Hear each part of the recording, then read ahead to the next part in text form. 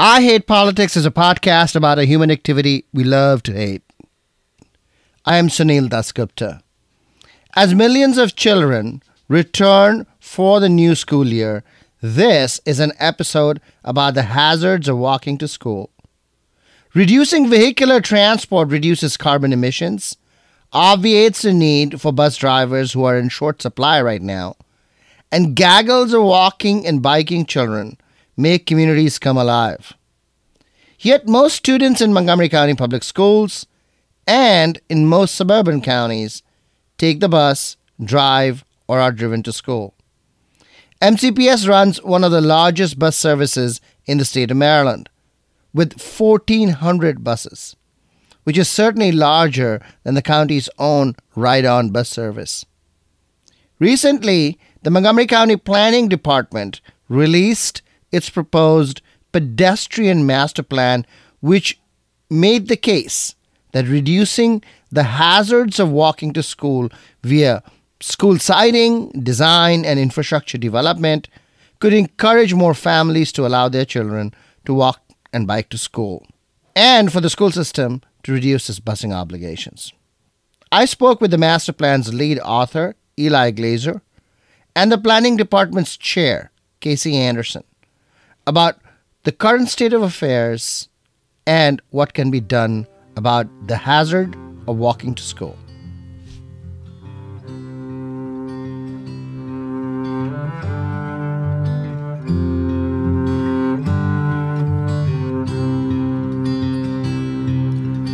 Oh, had I a golden thread and needle oh, so fine,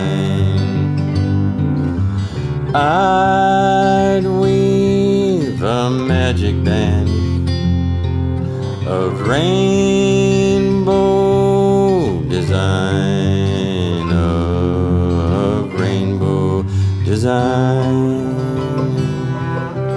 In it I would weave the bravery of women. If you're new to the show, I Hate Politics is a podcast about our neighborhoods, workplaces, schools, and streets, and our local governments as they function in diverse and democratic societies.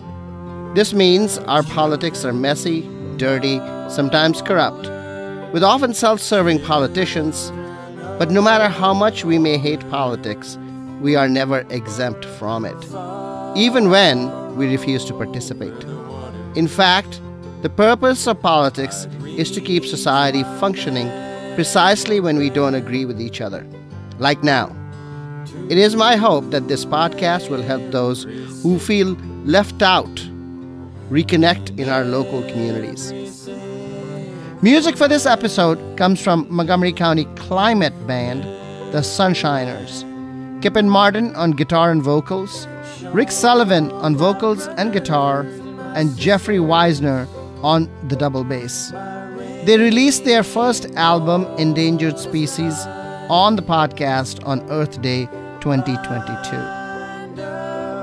This sorry world through hand and heart and mind, hand and heart and mind. Far over the water, I'd reach my magic band to every human being, so they would understand, so they don't. In the news this week, teacher and staff and bus driver shortages persist, but it is unclear what the real numbers are. Shortage is a relative term of need, which can be defined in various ways. One reason the shortage numbers rose over the summer is because the federal COVID response money led to the creation of new positions.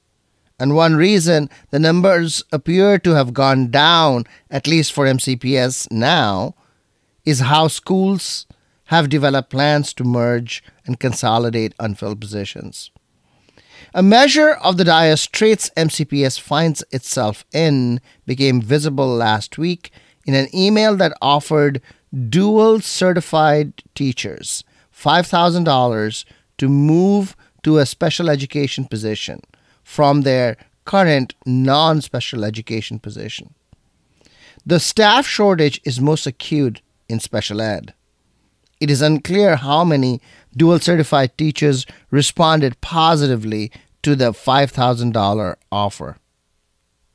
Already, National Board certified teachers are supposed to get $10,000 more, and National Board certified teachers choosing to teach in identified high-need schools get another $7,000 in Maryland. The state of Maryland has long been a net importer of teachers, particularly from neighboring Pennsylvania. But even that pipeline has been dwindling. The shortage of teachers affects staff diversity goals most school districts, including MCPS, have. Why should a smart black, brown, or Asian young person consider a career in a field that is continually beat upon? We did an episode recently examining Maryland's efforts to deal with the teacher shortage with Cheryl Boast, president of the statewide teachers union, the Maryland State Education Association. More MCPS news. Courts dismissed a lawsuit from parents demanding teachers reveal in-school gender choices to families against the wishes of students. The rise of far-right anti-gender, anti-history, anti-books, anti-masking, anti-vaccine politics have arrived in Maryland. In neighboring Frederick, the local Trump-supporting delegate, Dan Cox, won the Republican gubernatorial nomination in an upset victory, which led the state's Republican governor, Larry Hogan, to say that he would support the Democratic nominee instead. Despite the fact that Dan Cox is likely to lose, the Gathering Cox campaign is going to encourage extremist groups to agitate more. As we reported in a June episode, Carroll County Public Schools has now banned pride flags from schools under pressure from extremist groups. In non-education news, last week saw a controversy over streeteries that Montgomery County had allowed during the pandemic. Streetery is a roadway close to vehicular traffic and used as an outdoor congregation space by communities and as outdoor seating for nearby restaurants. During the pandemic, when streets were not in use that much and outdoor spaces in greater demand as communities tried to stay distant and yet congregate, Montgomery County allowed 4 streeteries, 2 in Bethesda and 1 each in Wheaton and Silver Spring. The city of Rockville had its own separate streetery as well.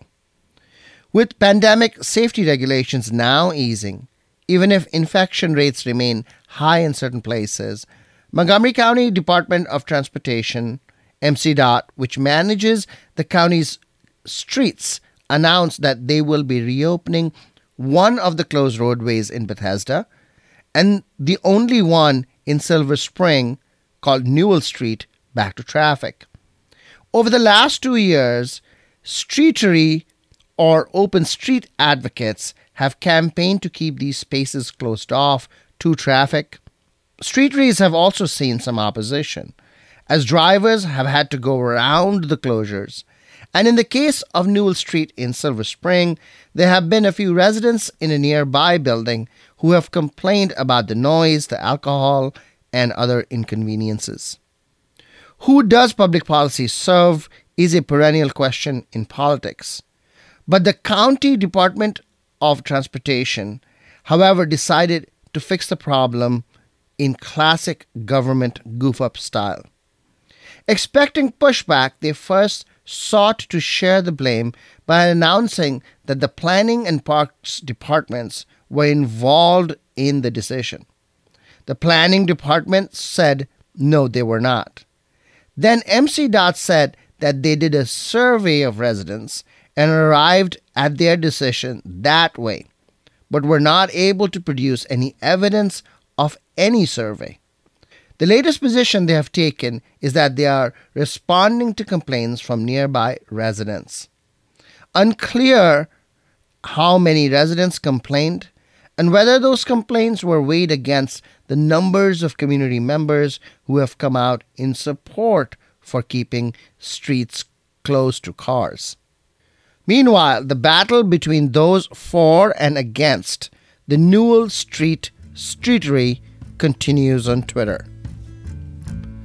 You're listening to I Hate Politics. I am Sunil Dasgupta. I'll be back with Casey Anderson and Eli Glazer of the Montgomery County Planning Department. Across the years, they're calling across the ocean. Yeah, they're calling across the land, and they will till we all come to understand. None of us are free. None of us are free. None of us are free if one of us is chained. None of us are free. There are people still in darkness. Yeah, they just can't see the light. If you don't say it's wrong, then that says it's right. Casey Anderson, Eli Glazer, welcome to I Hate Politics. It's great to be here, Sunil. Happy to be with you and Casey today. You are the author of a pedestrian study in Montgomery County, Eli, and you have this report. How many of our pedestrians are actually school-going children? I don't think we know off just based on the data that we have. We worked with MCPS. We did a student travel tally that ended up surveying over 70,000 students in Montgomery County Public Schools pre-COVID, essentially asking folks how they got to school and how they departed from school. And I think we found some pretty interesting things. There actually is a difference between people walking to school and people walking from school. In a lot of cases, parents or siblings are dropping kids off at school, but dismissal is at a time where you kind of have to fend for yourself. So what we found across the board from kindergarten to 12th grade is that students walked home from school at each school at higher rates than they walked to school. And what we also found across the board is that there was more walking at the elementary school level than there was walking at the middle school level, than there was walking at the high school level. And that we didn't have like a concrete cause and effect, but I think there are a number of sort of inferences you can make. One, elementary schools, students tend to be closer to the elementary school that they attend.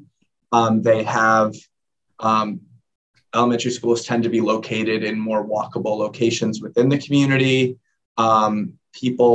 Students walking to middle or high school may have to walk further distances. They may have to cross roads that either the public school system or their parents feel are not suitable for them to cross, which leads to more people taking the school bus or it being driven. And then what we also found at the high school level was that as more students, as you get older, either you get a driver's license, your friends get a driver's license, we see walking going down and non-family car commuting going up. So you're getting picked up by a friend on the way to school or home from school. So sort of carpooling in that way goes up. But I think also public transit use goes up as well at the high school level. So there's some fairly robust public transit mode share at the high school level, particularly obviously in places that have better public transit access, like Bethesda Chevy Chase, sort of Wheaton High School. I think one of the goals of this plan and the reason we did this data collection effort was to really understand at a base level how much student walking is happening, with the goal of increasing that amount through building new infrastructure, creating programming, and improving enforcement around sort of traffic safety, so parents feel more comfortable having their kids walk. MCPS is a strong partner in encouraging walking, reducing driving trips to and from school, and reducing school bus usage.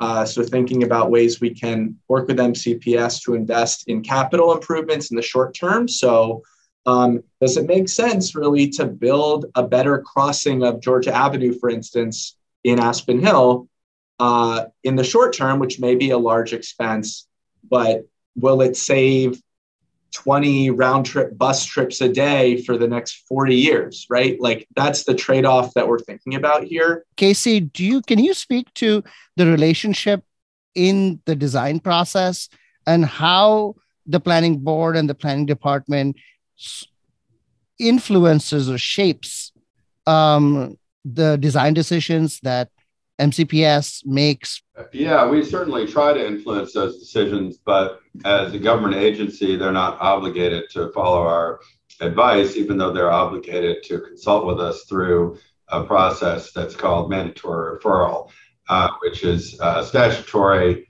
obligation of government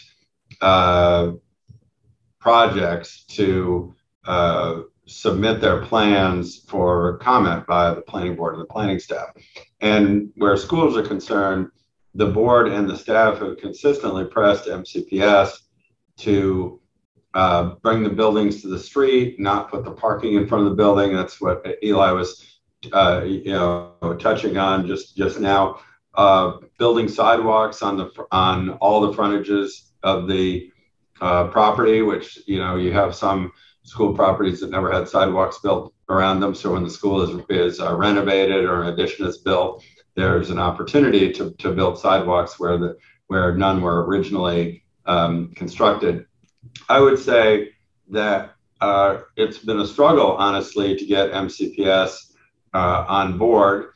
Part of that is about money, because like many property owners we deal with in private development, especially projects that are not large scale, multifamily or large commercial projects, there's a reluctance to spend money to put in sidewalks. And sometimes the attitude is, well, that's really putting a burden on the school system to pay for sidewalks, which are going to benefit, the entire community, everybody in the neighborhood. So why shouldn't the Department of Transportation or some other government body be responsible for funding and constructing those pedestrian pieces? Speak to that a little bit. They have limited budgets, MCPS does, and so they're like, don't burden us with it. It's your responsibility. You the Department of Transportation or whatever else, Department of Sidewalks, you do it. Why is that not a viable option?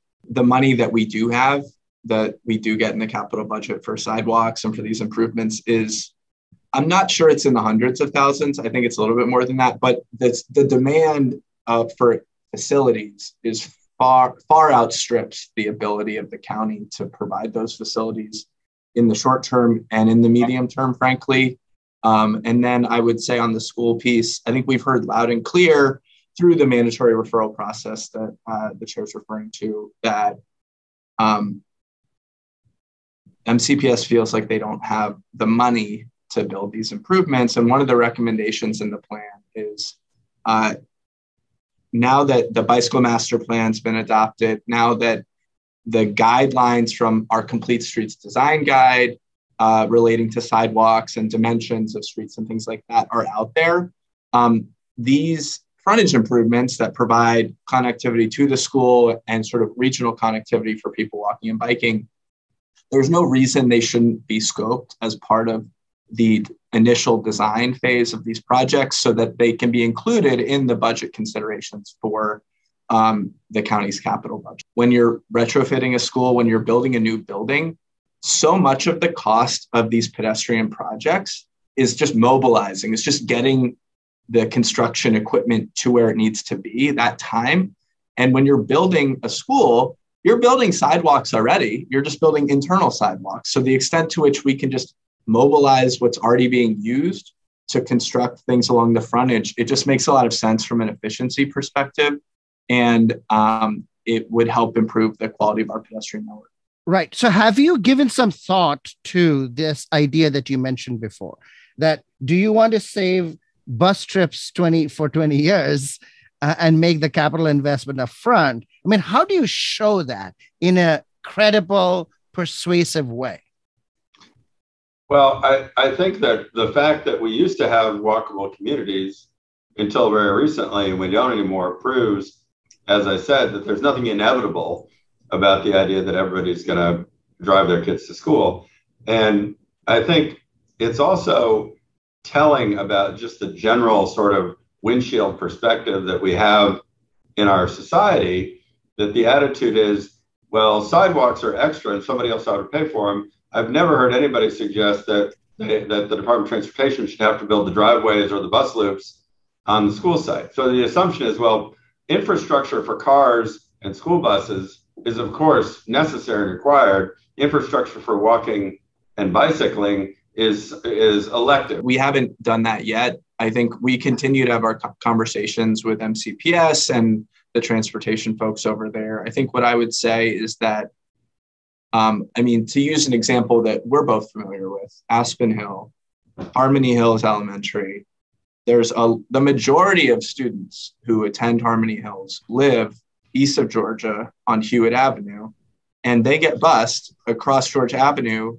a distance of about a quarter mile because that intersection and walking along Georgia has been deemed unsafe, right? So what can be done and what should be done is there are opportunities like that. If we can improve that crossing, that corridor, Hewitt at Georgia, and then up to one of the access roads into that like Harmony Hills community, if we can improve that to the satisfaction of MCPS transportation from a safety perspective, all of those buses that serve that incredibly short, incredibly sort of walkable trip, they go away. There's the sort of cultural issue of, I think, a Department of Transportation at MCPS that I think historically has viewed itself as a busing department.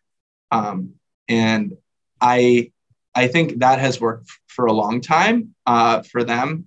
But I think as a county, we're well aware of the benefits of walkability from a safety perspective, economic, equity, public health, independence for children, et cetera.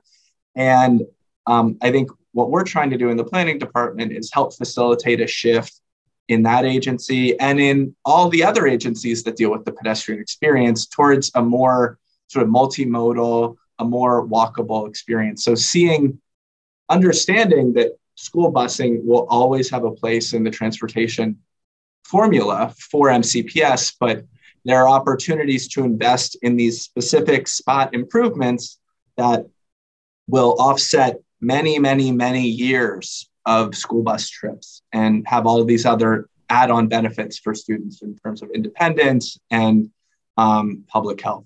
Right. So you are describing hazard busing. Were you able to quantify the degree of hazard busing in MCPS? There's the MCPS walk zone of the area where students have to walk, which is like the larger area for elementary schools. It's a mile of network distance. But then within that, there's the actual zone where students can walk and they don't qualify for this busing program. So what we essentially looked at is the difference between essentially how many residential dwelling units in this larger area could access the school comfortably, which was a proxy for not have to cross at an unsafe location or walk along a dangerous road, compared to all of the residential dwelling units in that area. So if there was a high percentage, like if 90%, for instance, of residential dwelling units within that larger area could access the school comfortably, I think we can assume there's probably not hazard busing happening there. But if you look at other schools where Harmony Hills is a good example, all of the Hewitt Avenue residential units cannot comfortably access Harmony Hills. So the percentage of comfortable access is really low. So what there's is it? I think it's probably like 9%, like 18% or something, because if you look at it on a map, right, like the area bounded by Matthew Henson, Connecticut, and Georgia, like looks pretty big, and that's where Harmony Hills is, but it's all single family houses. Right. And Hewitt Avenue is a very dense corridor of multifamily housing. So, and that's where the majority of the school children for Harmony Hills live. So I think if you look at the existing conditions report, each school has a map and data that sort of shows the comfortable access percentage. which I think can be seen really as a proxy for the likelihood that hazard busing does exist. We talked about this earlier, but 16% walk back, but 12% walk to schools, right? And so are they walking back so I imagine it's a time concern at that time, in the morning time concern, rather than sort of safety concern. The 4% differential that we see, right? They are in fact walking back. So it is safe for them to do, right? They've determined, we didn't ask if they felt safe or not doing the walking, but somewhere along the line, their parents felt comfortable allowing them to do that. Or I think in a lot of cases, just based on some of the school sites we're talking about, that may be in equity focus areas. So areas of sort of lower income and things like that. There may not be other options necessarily. Like if there was the same situation in a different part of the county, maybe you would get somebody to pick you up or something. But walking in a lot of parts of Montgomery County for children is really the only option because your parents are at work, things are outside of sort of your control, and that's what you end up doing. So I think there are some people, just like the general pedestrian population, there are some students who walk by choice because it's the comfortable thing to do. But there are some students that walk because they don't have any other options. And they may be walking in more uncomfortable conditions. What is also striking to me is that there are walkers and there are a handful of bikers and almost no skaters. I mean, we really don't like skating, right? And we have no parking way to if we bring the skates into school, that's like not okay. Yeah, I think that was an interesting sort of piece of this as well, that like those other modes like skateboarding, skating is not.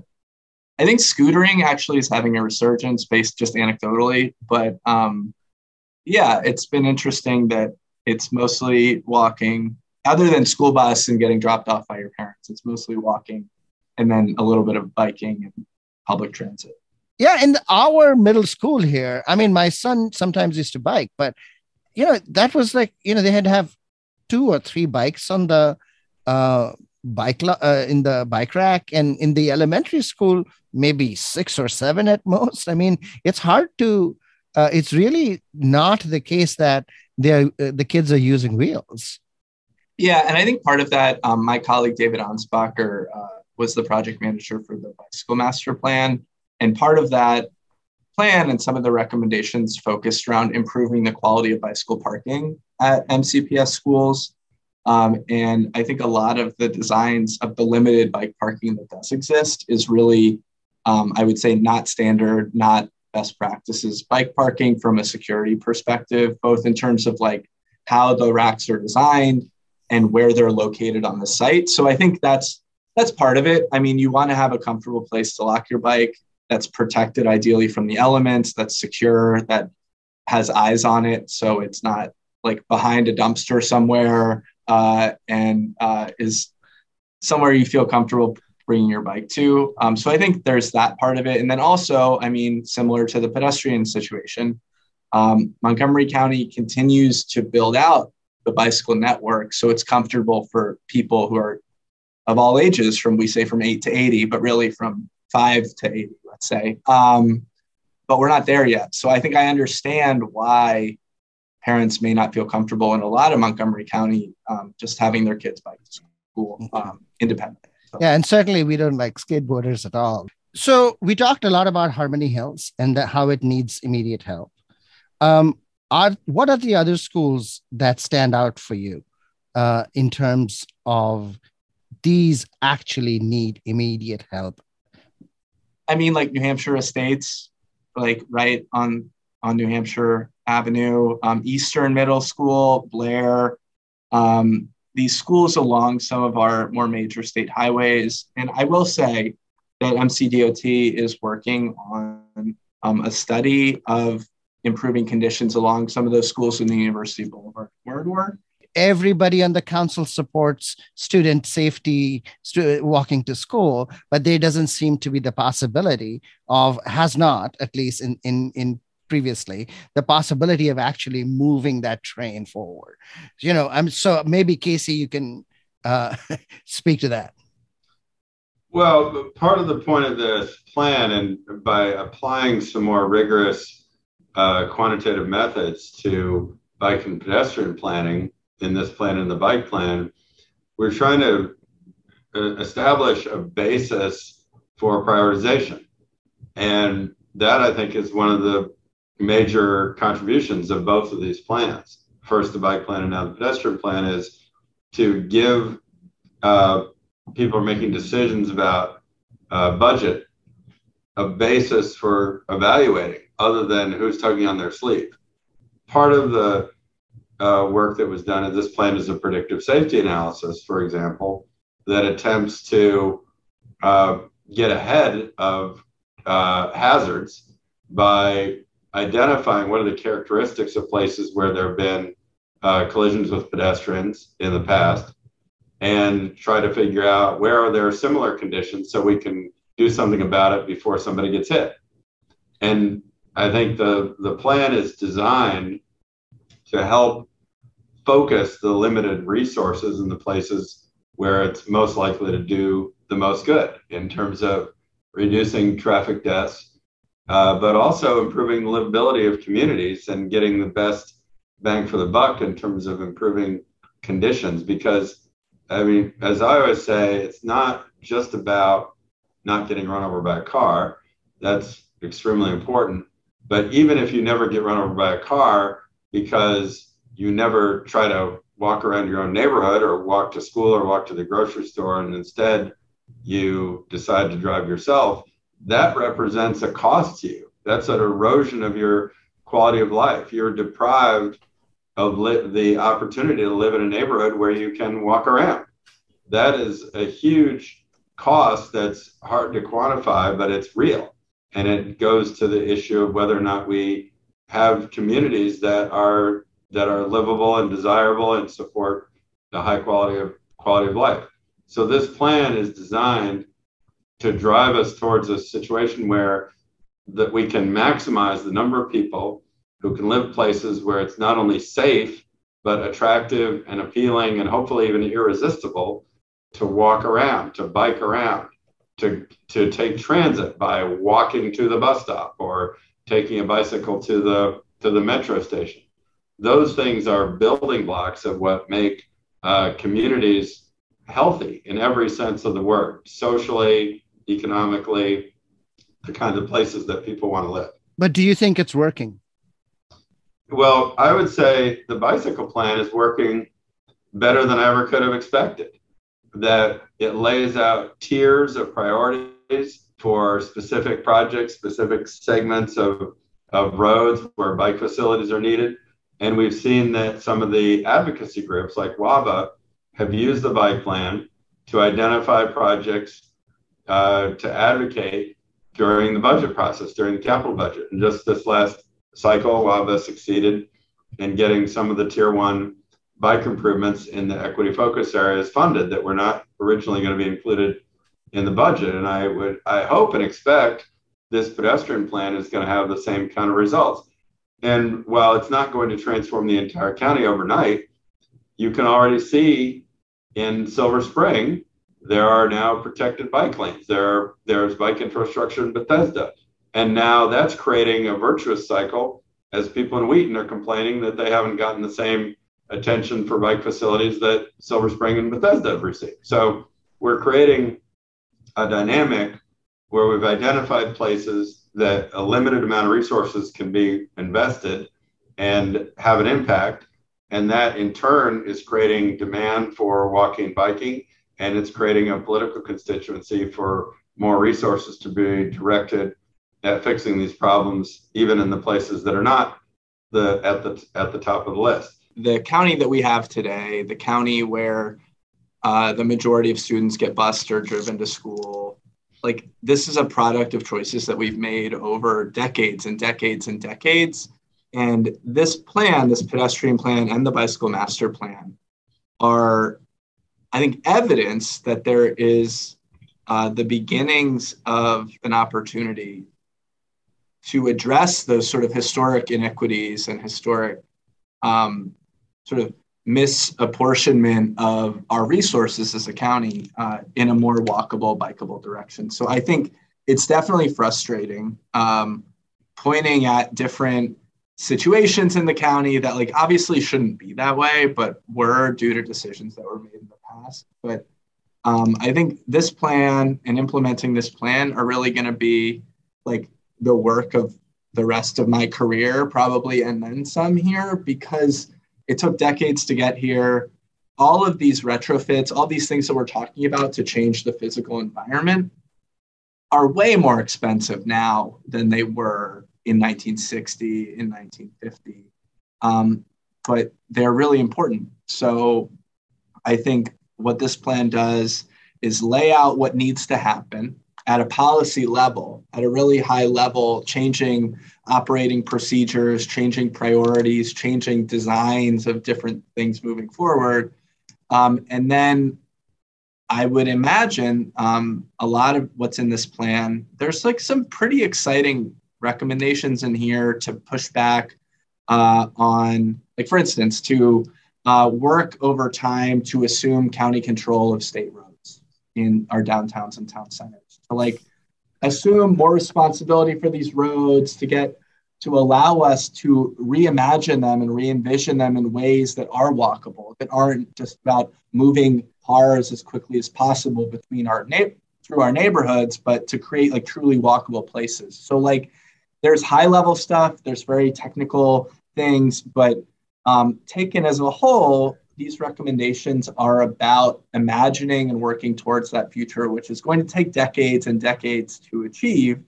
But I think there's support for this in the planning department, at the planning board, from our elected officials, and from DOT too. Frankly, there's a lot of support for the ideas in here at the agencies that will ultimately be responsible for implementing them. But as I think we're all aware, like these bureaucracies are a big ship, and we're very slowly turning them in this more multimodal direction. But once we sort of get on that footing, on that heading, we're going to be in really great shape. Eli Glazer, Casey Anderson, thank you for coming on I Hate Politics. I'll be watching closely. Thanks for having me. Thanks, Sunil. Yes, my daddy was a miner. I'm gonna be a sunshiner. My granddaddy was a miner. I'm gonna be a sunshiner. Ever since they closed the mine, ain't too much to do with your time, except wash your clothes in the creek and fold the flannel, till the gal come along with that solar panel. What lessons can we draw from my conversation with Eli Glazer and Casey Anderson of Montgomery County Planning? First, just 12% of MCPS students walk to school, though 16% walk back from school. That 4% difference is an issue of working parents being unable to pick up their children in the middle of the workday. We didn't even talk about the number of children who remain at school in after-school programs because they simply cannot be picked up or walk home. Interesting but not surprising is that elementary school students walk more than secondary school students. The walk sheds for elementary schools are tighter. High schools feed a larger area with more large roadways and greater distances that make walking less feasible. By high school, many students are driving themselves, and others are carpooling with the drivers. Second, most students across the board take the school bus to and from school. This is the suburban school model that Casey Anderson and Eli Glazer would like to see changed. But this call to change is hardly a small one. What Anderson and Glazer are arguing for is a rethinking of school itself: school siting, school design, the surrounding and connecting infrastructure, and even what students do. Casey Anderson says that MCPS uses school designs that are replicable rather than site-specific. One way this manifests is over football fields, which can be emotional and often viewed as an equity issue. The question is this: does every MCPS high school need to have a football field? Or, for that matter, a football team? In down-county urban areas, a site-specific school could abandon the large football field for a different set of academic, sporting, and infrastructure choices. But it will require a sea change in public attitudes for that to happen. Third, as with the difficulty of bringing about this change, the rewards of change can also be great. Hazard busing, the idea that children are bused sometimes and their commutes take longer than it would if they walked, is a sad commentary on society itself, because we cannot make our streets safe for pedestrians. These students have to take buses. Of course, hazard busing affects communities in the poorer parts of the county more. For example, along Georgia Avenue, which is one of the worst corridors for pedestrian safety in the county. It is also true for schools like Candlewood Elementary, which has only gotten sidewalks after years of advocacy, and Burtonsville Elementary, which is still struggling for safe routes to school. A school bus does seem like a service in those circumstances, but what if we didn't even need it? I'd like to see school bike racks full and some parking situation for skateboards. I'd like to hear the boisterousness of children walking home after a day in school.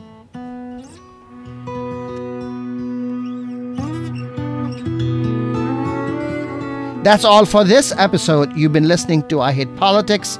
I'm Sunil Dasgupta. Music for this episode comes from Montgomery County Climate Band, The Sunshiners, Kippen Martin on guitar and vocals, Rick Sullivan on vocals and guitar, and Jeffrey Weisner on the double bass.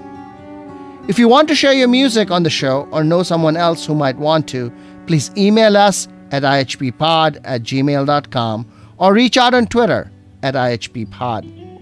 I hope you'll subscribe and share the podcast as we bring you stories about politics close to you and to your home. See you next week. Time is coming. We know it's close at hand. Our mother, she is pleading. I've had all I can stand. Rivers of oil, blood and tears, darkest evil, deepest fears, ExxonMobil and their friends, this web of lies they defend. Truth, time is coming. We know it's close at hand. Our mother, she is pleading. I've had all I can stand. Their own dark warnings they would not heed. They took the money, they chose the greed. They pumped that oil into the skies. They filled our heads with their lies. Truth, time is coming. We know it's close at hand.